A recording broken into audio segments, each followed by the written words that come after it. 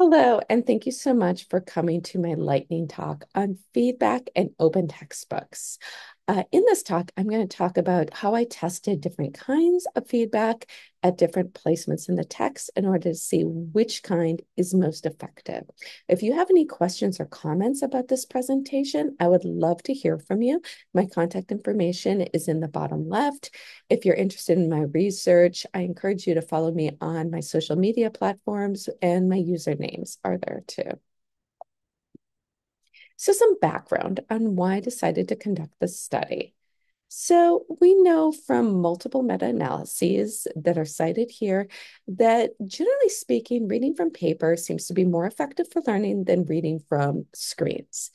Students typically read their open textbooks from a digital platform, from a screen of some type. So there's concerns about that. One proposed solution is, well, let's just ask students to print out their open textbooks or order paper copies.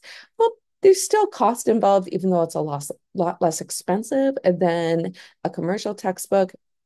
And in a study I conducted with my colleagues a few years ago, we found that only 2 students out of about 140 students actually printed out their paper textbook when we intentionally told a third of them to print it out. So, thinking about paper versus screens, there are certain benefits with screens that you just can't get with paper. And when we do this simple comparison, we're not thinking about those interactive features, those what we call affordances of screens, things you can do with a screen that you can't do with paper. And one of those interactive features that's been found to be very helpful is to have review questions with immediate feedback. These review questions help students to check their learning, and that feedback lets them know if they're on the right track. So, two kinds of feedback you can provide are correct response, where the student answers the question and then they're told what the correct response is, and elaboration, where they're not only told the correct response, but they're given an explanation as to why the correct response is correct.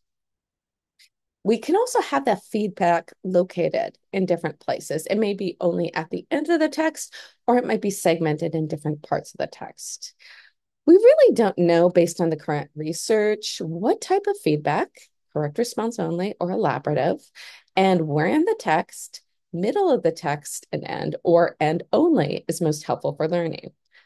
Also, what we need to look at is, does it make sense as far as the time it takes? So, for example, reading that elaborative feedback can take more time. Do we see proportionally more learning gains because of that?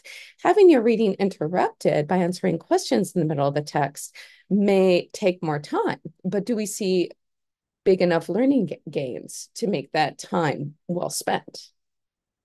So here's an example of a review question. So students in all conditions would see a review question such as this and then answer it. If they were in the correct response only condition, this is the feedback they would get, the correct answer. If they answered it correctly, they were also told, yes, that's the correct answer. If they had elaborative feedback as well, then there was an explanation after the statement of what the correct answer is, explaining why that answer is correct. And then this feedback was located either in the middle and the end of the text to segment the reading, or the end of the text only. So to give you an idea of the different conditions, there were 4 different situations the students could have with the text in this study. They could have the placement of the text in the middle of the end or the end only, and the feedback type would be correct response only or correct response with elaborative feedback. So you can see the 4 different combinations in this table.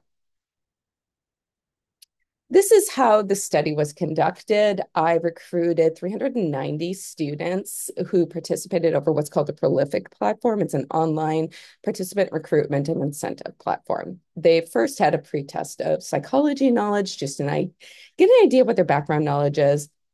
Then they read their textbook expert on from a psychology textbook, specifically focusing on classical conditioning, and answered review questions. They then had their learning assessed and reported demographics. As they were reading the textbook excerpt, they had the reading time recorded. So I was able to look at time on task and understand proportionally how effective was that time on task in terms of the number correct they got on the learning assessment. And here are the findings. So post-test accuracy is the number correct they got on the learning assessment out of 10. And efficiency is the number of seconds it took to answer a question correctly. What we want to see is post-test accuracy to be higher because that indicates more learning. And we want to see efficiency to be lower because that indicates faster learning. And when we look at all of this together, I found that the most effective condition, based on the statistical analyses I conducted, was to have the review questions at the end of the text only and to have elaboration, not just correct response feedback. You can see both that this is the highest number in terms of the number correct, and this is the fastest time in terms of seconds per correct answer, indicating that both learning and efficiency were optimal for this situation of feedback. End of text only with elaboration. So what are some take-home points? Well, review questions with correct feedback and an explanation for why the answer is correct at the end of the text appears to be best for both learning the content and for efficiency in terms of time. This might be very helpful for instructors to use with their OER. There are tools such as H5P where you can put in plugins and have students be able to answer questions. So I hope you found this presentation helpful. I'm happy to hear any questions.